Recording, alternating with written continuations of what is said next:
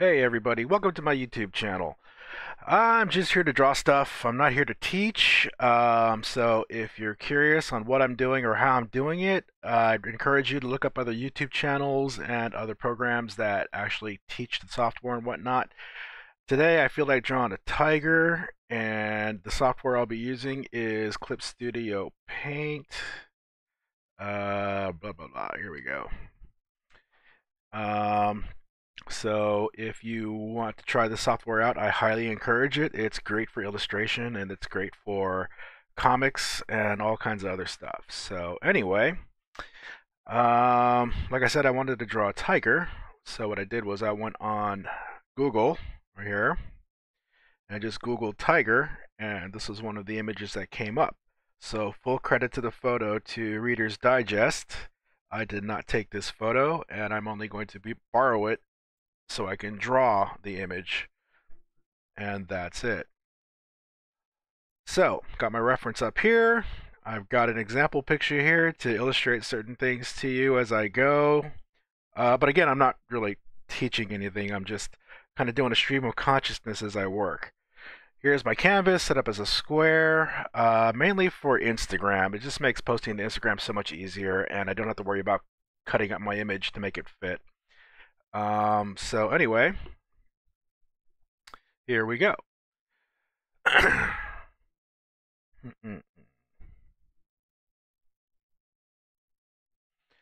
what I'm doing first is I'm kind of laying out my real estate. In other words, what I'm seeing here, just as an example, is, oops, I'm seeing shapes first. Like I see the shape of that. I'm looking at the shape of that, shape of the muzzle here, the amount of real estate is involved here, shape of the ear, overall shape of the tiger. These are all important in the foundation process, so that's what I'm doing here. I'm just trying to get a lay of the land on. No, not the right shape there. It's lower. Trying to get an idea where stuff lives.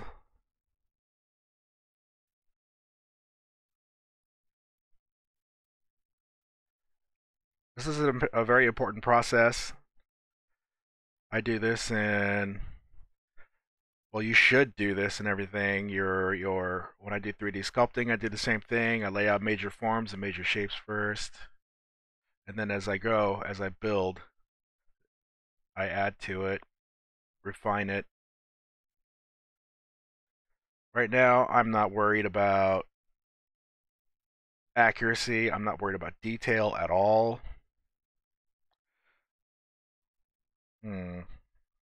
Feels too compressed. So, I'm working in a vector layer. If you're not familiar with that, you could look up vector layer in Clip Studio. But I like vector layers because it allows me to manipulate the image with, see what I'm looking at right now is that the edge of, oops, delete that. This terminates here much further back from here. The distance is much greater. That's what I'm seeing. That's what I need to make up for.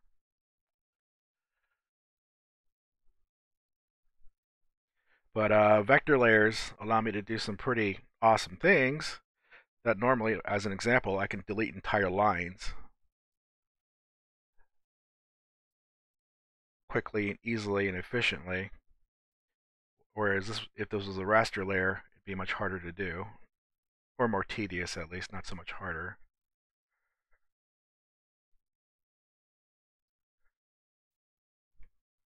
So right now, still looking for where stuff lives.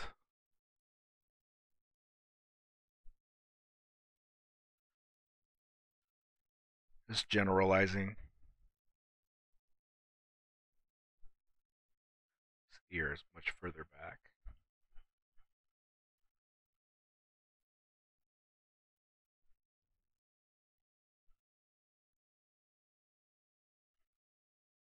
Not so worried about how sloppy this gets, because sometimes it can get really sloppy. because I know I can always create a new layer and refine in another layer.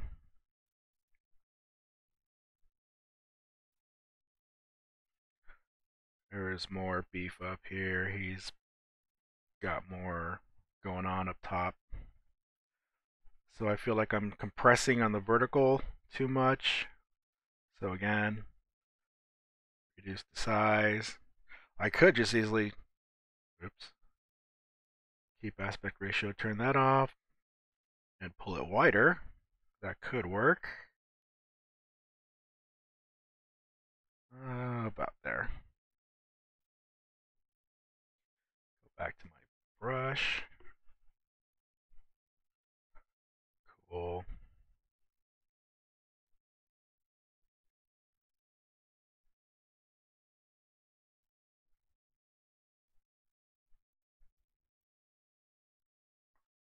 Shoulder is higher.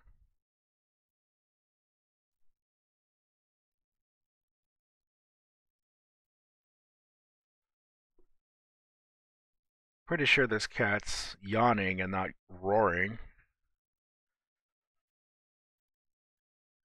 And little things like that can actually make a difference because when I'm thinking roar, it a roar does certain things to the facial anatomy of big cats. So he'd probably crinkle up his nose, his snout a bit more, and he'd probably have a much more aggressive feel to him. And when, I don't know about other artists, but I tend to try to feel. Sounds goofy, I know, but it actually plays a part in the creation process when you can have a little bit of empathy for your subject. That's why sometimes working in front of a live model can be really beneficial because if you can have empathy and feel the pose and feel the figure, and in this case, feel the expression of this animal, it'll make a difference.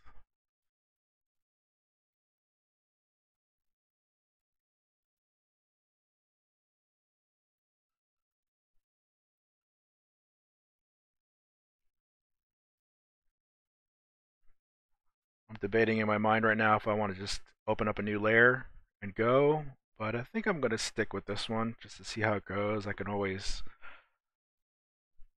layer up again later. So I've got the general, maybe a little more real estate here. Maybe I went too big on the nose.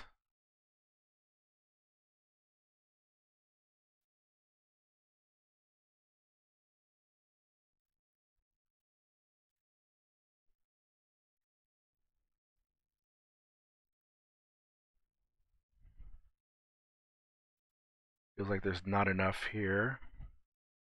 Maybe I need to drop this down a bit.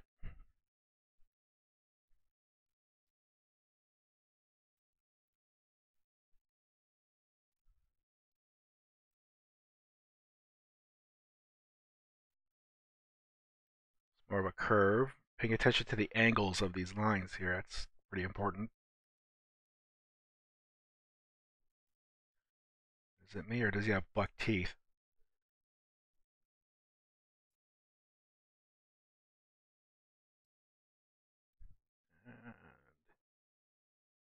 This tooth actually starts further back. There's a little bit of gum here.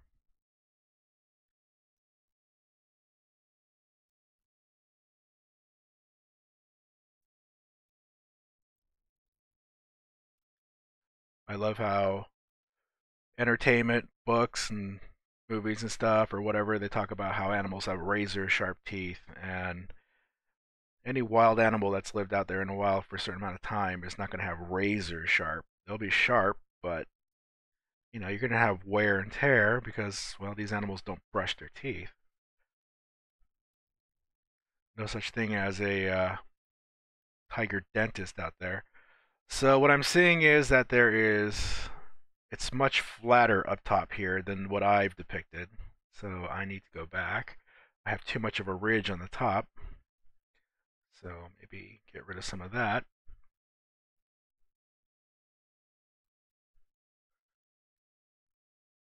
Maybe He starts further back just a little bit of a bump there, the crinkling of the nose.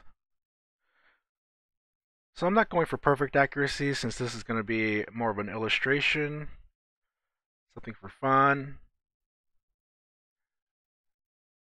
I'm not trying to do a one-to-one photoreal rendering, not this time at least. Just indicate where that black goes. Indicate that a little bit. Its throat kind of comes down here. Question I get a lot is how important is understanding anatomy on your subject? And I usually say very important. You can't really draw something you don't really understand. And for the most part, that's true. Not always. I mean, if you just have the ability to understand and break something down as you see it, then chances are you'll probably pull it off. That's not always the case, though. But at least having a basic understanding of the anatomy of your subject, whether it be a car or a tiger in this case, or a human being, it'll only help you. So it's always a good idea as an artist just to take a little bit of time, research, take a look at anatomy, take a look at skeletal structures, and just study it. So now I think I'm pretty happy with this foundation. Now I'm going to go in and do a little more detailing.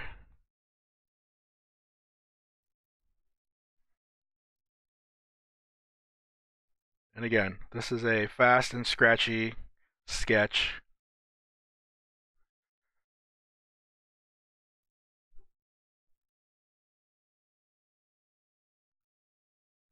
That's all I'm concerned about.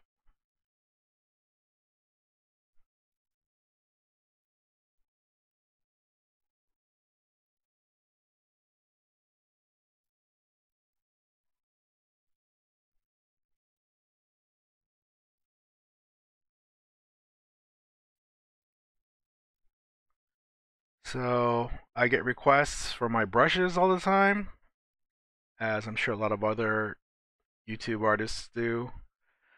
I'm normally not in the habit of giving away my brushes, not because I want to hoard them or anything. It's mainly because these brushes are tuned to my Wacom.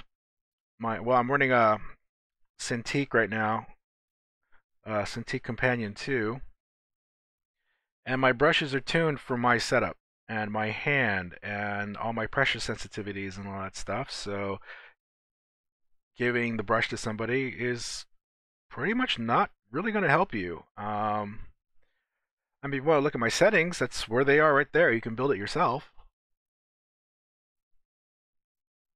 But it's not really going to help you as is. You have to tune a lot to get the exact result you want.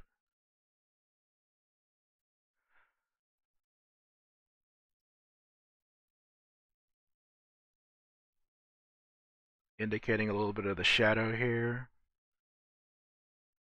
using some comic book style hatching to indicate tonal shifts. Getting rid of some of this. Clean it up just a little bit.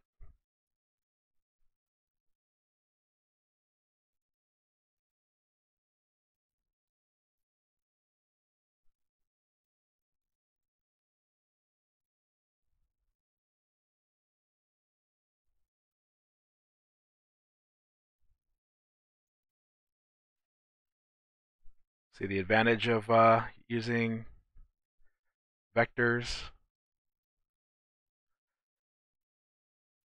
I mean, don't get me wrong. There's a lot of disadvantages. Well, not a lot, but they do exist. So it's just understanding what your tools are and what you want out of them.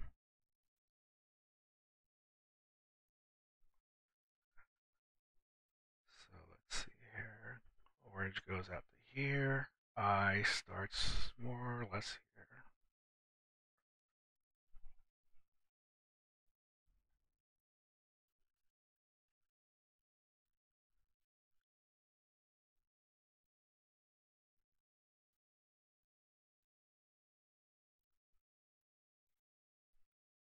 Even at this stage, I'm still not too concerned about being perfectly clean in my work. I've got this whole curve here. I'm looking at my curve of the mouth, this line here, and I can see that mine is not as clean.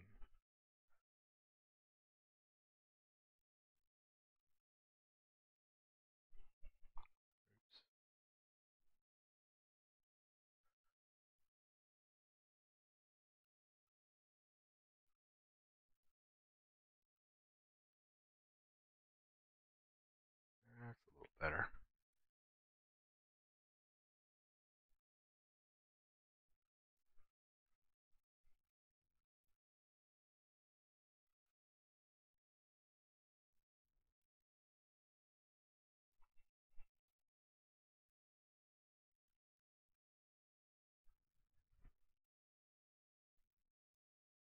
This up just a little bit.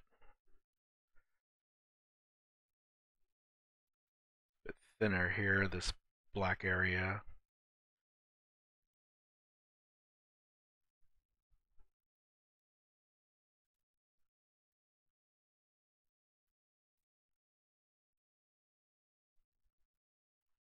So now I'm looking at how this kind of clusters here and exactly where it lives in relationship to the rest of the eye, the mouth. I'm plotting and thinking as I go and comparing one thing to another, which is pretty much the gist of what most art, if not all art, is when you're creating something. You know, I mean, as a quick example, if you draw a person and you draw one leg like this and one leg like that, well, I mean, if the person is standing straight up like a normal, you know, stance, you would be able to tell that that is wrong because the leg is too high. And that's essentially what I'm using as far as sensibility is concerned in plotting out this tiger. So where is certain things, where can I see them, and where do they live relative to each other?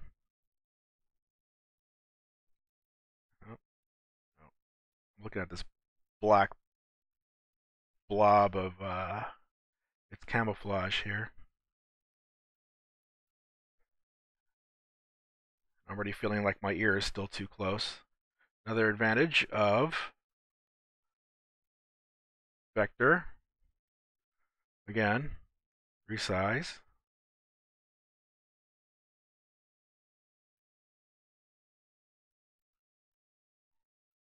Going with my favorite magic lasso. And pull it out just a little bit. Feels like it's a little lower too, not too far. About right there. Go back to my brush and just keep working. I'm working kind of fast, kind of scratchy, because again, this is a sketch. It's really feeling like the lower jaw is not in the best position. I haven't rendered it all that accurately. Maybe I should have taken a little more time, but not as concerned. I'm just trying to get the gist of it out here. And starting this blobby.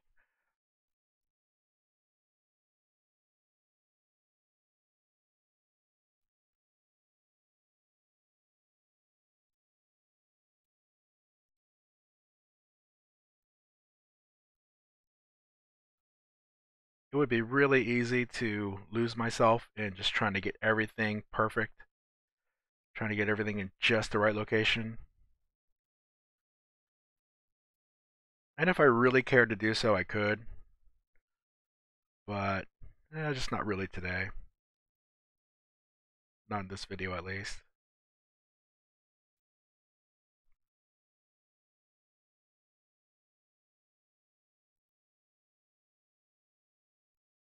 My eye is constantly jumping back and forth between the photo and what I'm doing. I can already see that I've misplaced some things, but again, it's a sketch.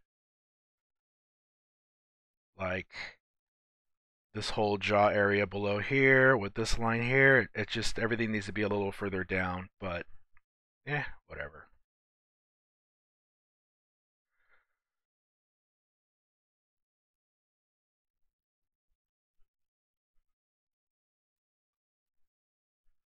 Most of the things in that where they belong, mostly. So here's the thing I'm also keeping in mind that because this is a sketch, um, if I take away the reference image, the audience, chances are, isn't going to be able to tell that I've missed some things. It's going to work. It's just going to look right because they don't have a reference like the photo here to compare everything to. Hence, I can get away with a lot of stuff because the audience, their brain is going to fill in a lot of things, and it works.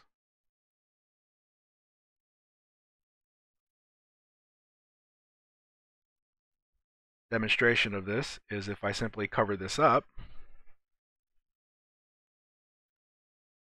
and just, you know, let you see the tiger as is without having something for you to compare to. It works in your mind, doesn't it?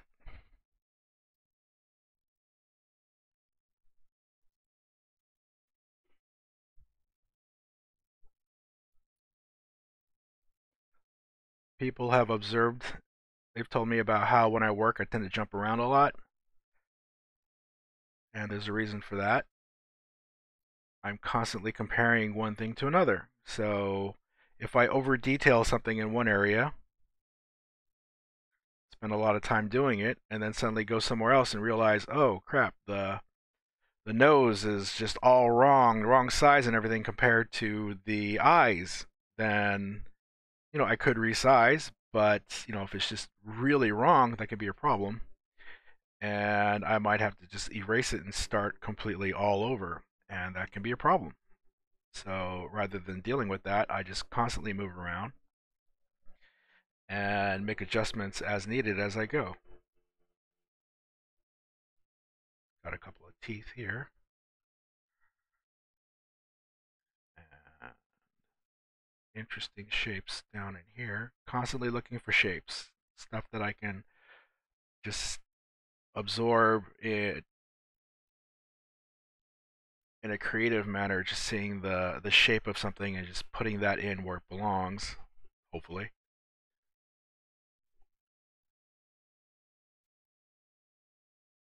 Hopefully get it in the right place.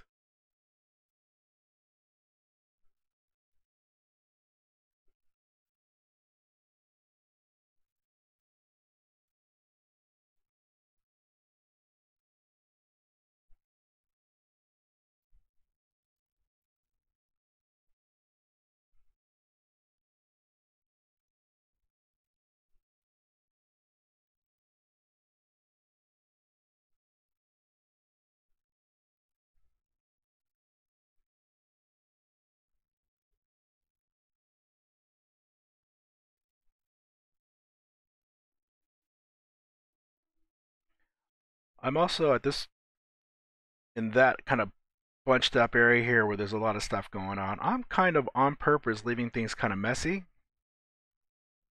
because when you do that, it's the same kind of trick when you draw hair. You are making it so that the viewer's eye can't really like zero in on any one detail. It's just a mess of detail, and your brain will kind of just fill in what it wants to see. Since you, on an intellectual level, understand that this is a tiger, then your brain just kind of like sees it, absorbs it, and understands. Oh, that's you know camouflage detail and other things going on in there, and that allows you to get away with a lot of stuff. It's a trick. It's done in illustration all the time. It's done in comics all the time. And it works because I don't want to spend the time to get everything perfect.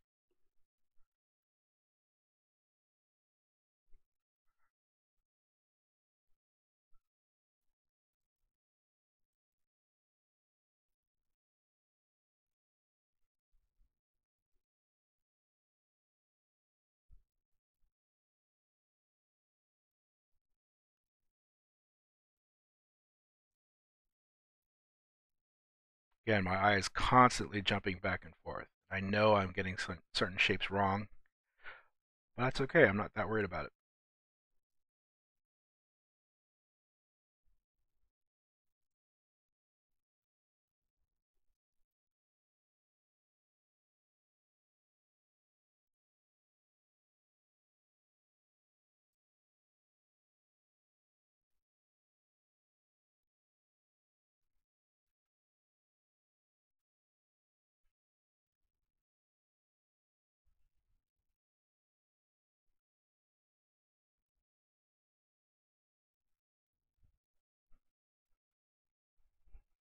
Yeah, that'll do.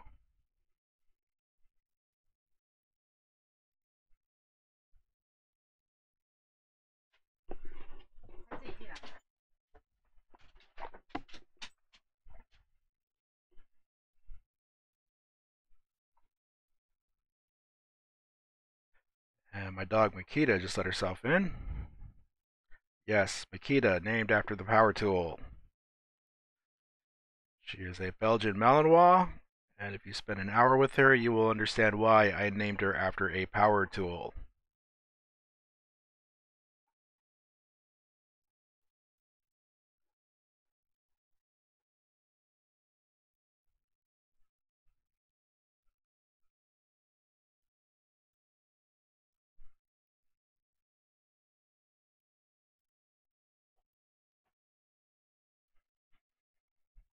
Hmm. Black around the lip.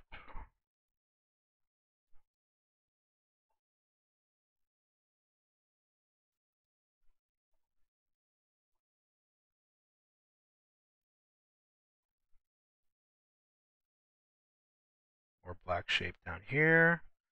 Just gonna scribble this in to cover it up because my eye is getting kind of lost in here just a little bit as well. So whatever. Detail, detail, detail.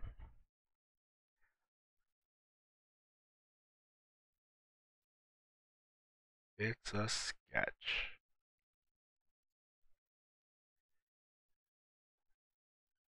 We have this shape here.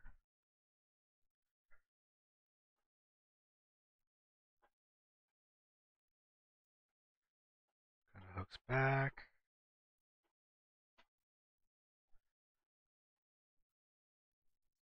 I can hear her grinding on her, chewing on her Nylabone chew toy there, so if that comes through too loud, I apologize.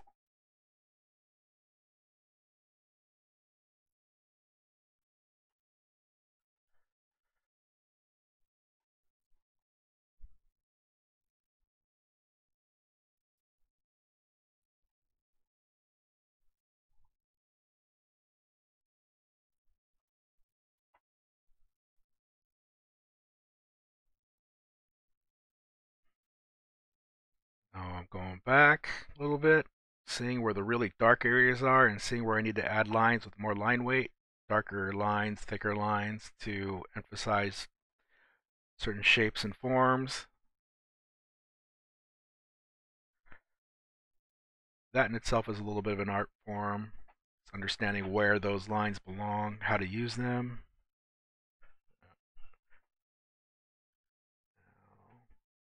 Darken some of these up a little bit.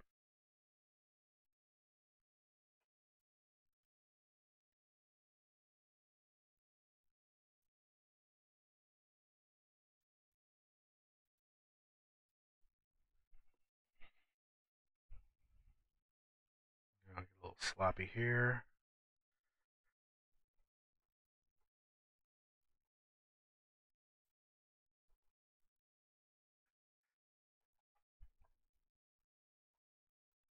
And I know I can get kind of sloppy because, well, it might work and look good.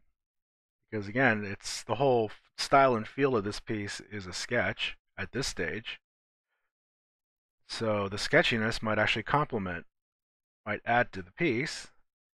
And the other reason why I allow myself to do it is because I know I can always come in and clean it up very quickly and very easily thanks to Clip Studio's vector brushes, vector erasers.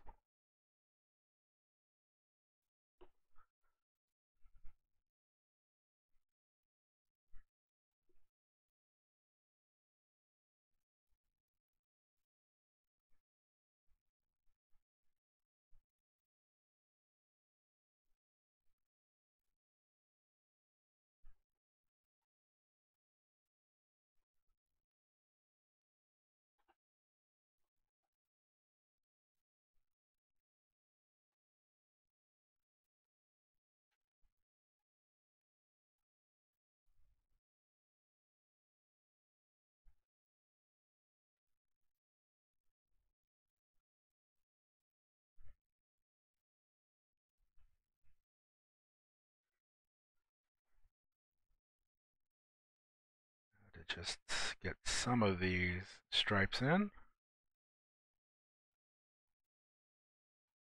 Again, not too concerned about perfection.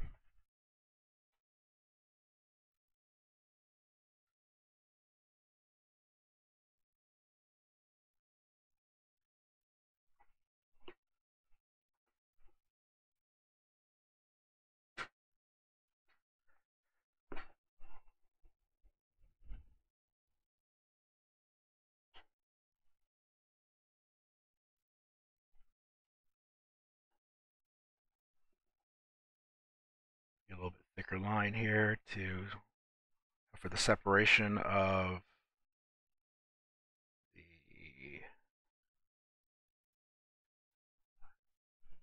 the black outer mouth, oopsie, and the inside of the mouth.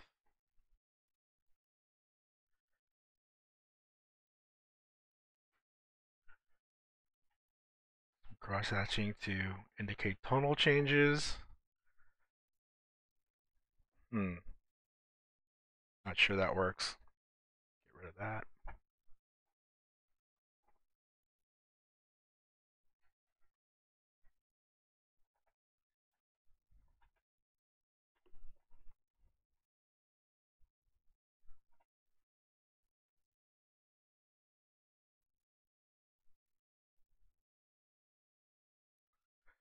Just some scribbled in lines to kind of give an indication of the flow and direction of the fur. I'm just about done with this sketch. And then maybe a splash of color in there will really set it off. And call it done. It's pretty dark in the ear here, so I'll add some darker values in the line here. And the eye will kind of pick up what I'm laying down here.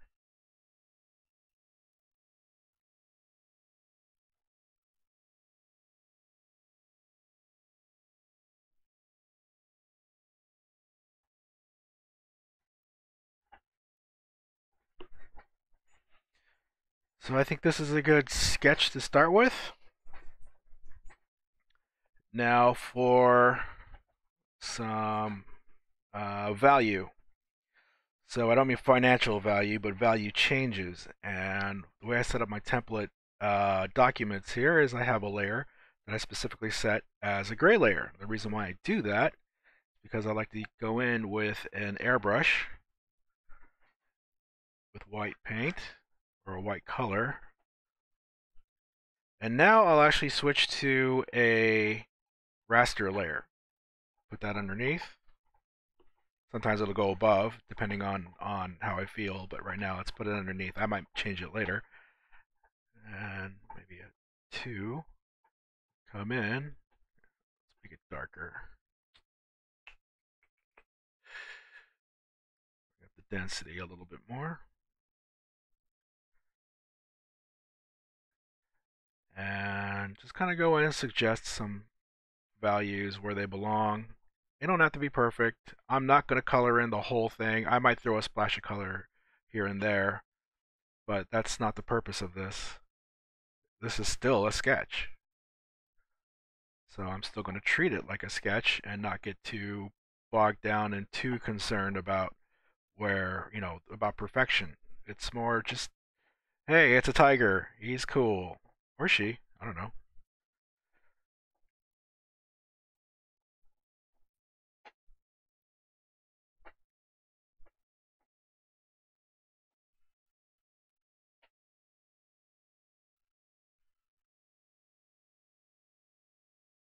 And this white doesn't actually exist in the image, but I am making a creative artistic decision to add it in just to kind of give it a sense of lighting, that there's a light source above it.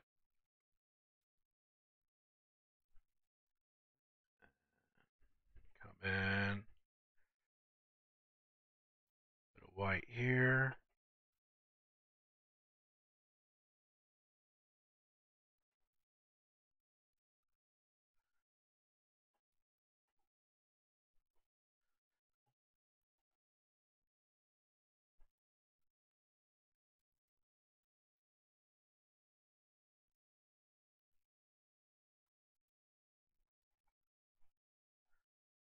Not overly concerned with perfection again. Sometimes I have to remind myself of that because I could end up getting too focused on, oh, this needs to be perfect, or I get too lost in detail if my mind wanders and just start over detailing something, and that can be very disadvant no, unadvantageous. I don't know. I'm dividing my attention here. Uh, it just won't serve the purpose of the sketch.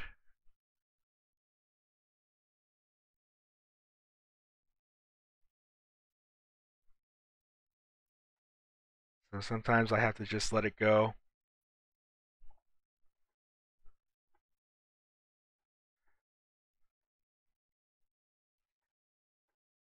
Just lightly fog in some white here. Fog in, that is a term from airbrushing. I've done a lot of airbrushing in my time. And what that basically means is you are holding the airbrush kind of far away from the canvas and you're lightly misting on a, a value. And my style, the way I do my work, there is some airbrush influences in there.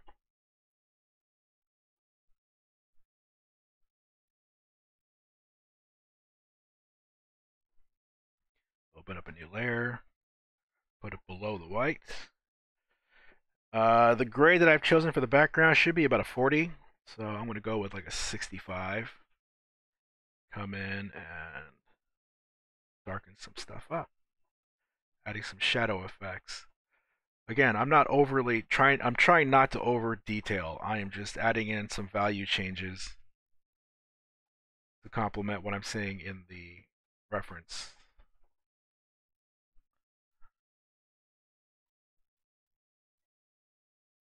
Shadow down over there. And pull out my eraser here. I want to pull back some of these values. Cool. Oops. That's a hard eraser. Don't want that.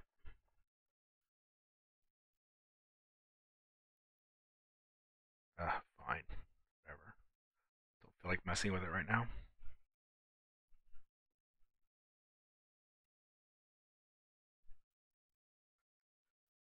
Logging on some overall strokes. Might add some stuff afterwards. One more layer. Put it underneath. I'm colorblind, so I'm going to cheat. I don't think I have a good orange set up. So, since this is Clip Studio, a drawing app, I can come in and I can sample a color right about here. I don't know if it's a good color. I can't tell. I'm just going to use it.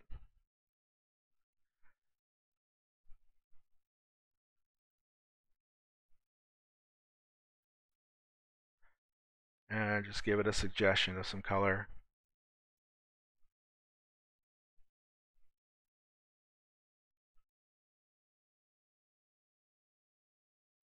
And just kind of fogging it in a little bit.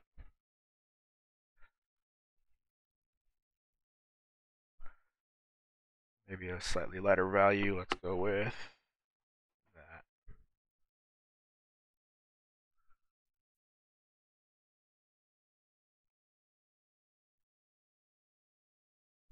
I don't know how well this is working. I might just trash all the color and just keep it a black and gray piece, which I do a lot because I'm colorblind.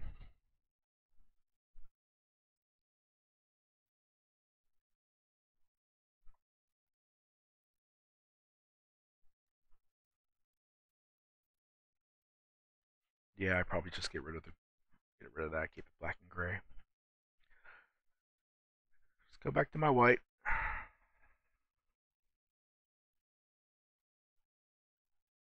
Add some more emphasis areas here.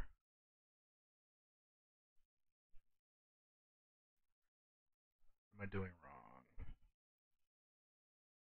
Nothing. White needs to go over the gray. Yeah, that's better. Layer order can matter sometimes.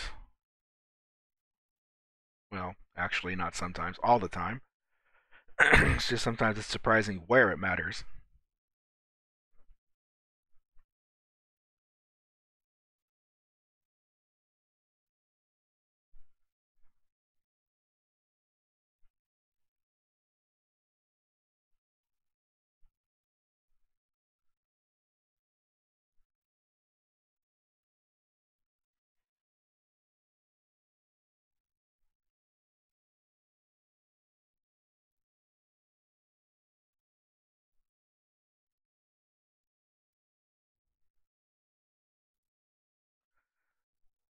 So now I'm thinking to myself, I need to be a little careful with just going too crazy with the white because it'll just turn into a, oh, I got to render this out to a full photorealistic piece now because of all the detail I put in it. So I don't want to go there.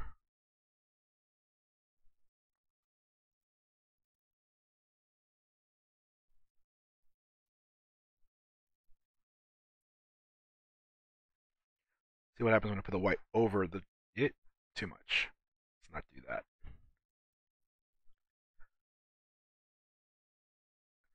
But what I will do is add a white or a blank layer, raster layer, above the inks or the pencils. Crank up my brush density. Maybe go down to a 1 and throw in the hairs. Let's see here.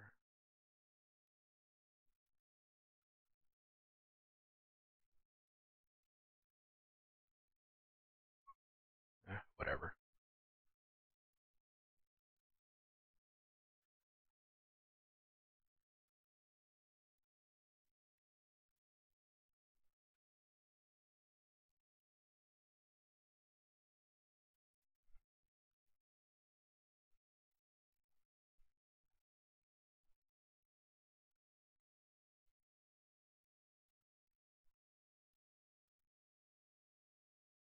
It's amazing what a few hairs here and there, what it'll do to a piece, to the area it's around.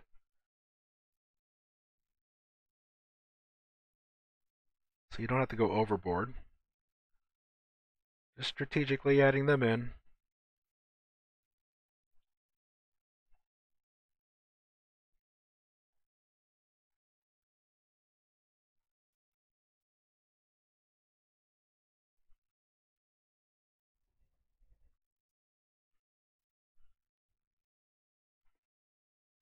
Go back to my black.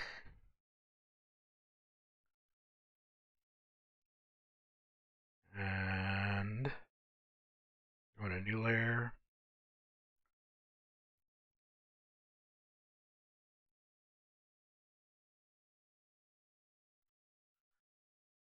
The reason I'm doing this is because I'm going to stay on that layer, pull out my eraser,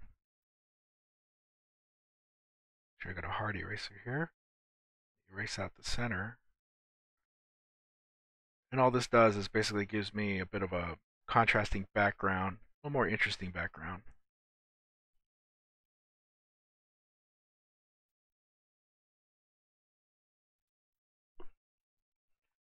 Don't like that line.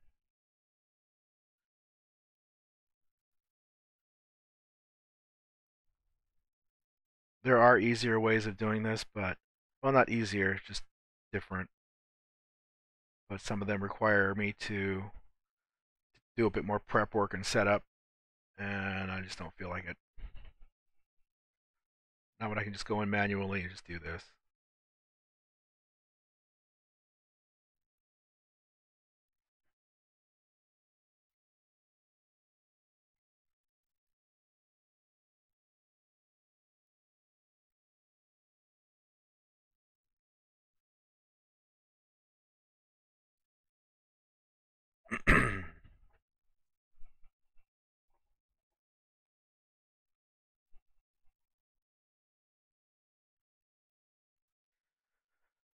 Okay, I think this is good for now. Quick sketch. More to come. So, thanks for joining me, and I'll see you in the next one. Bye.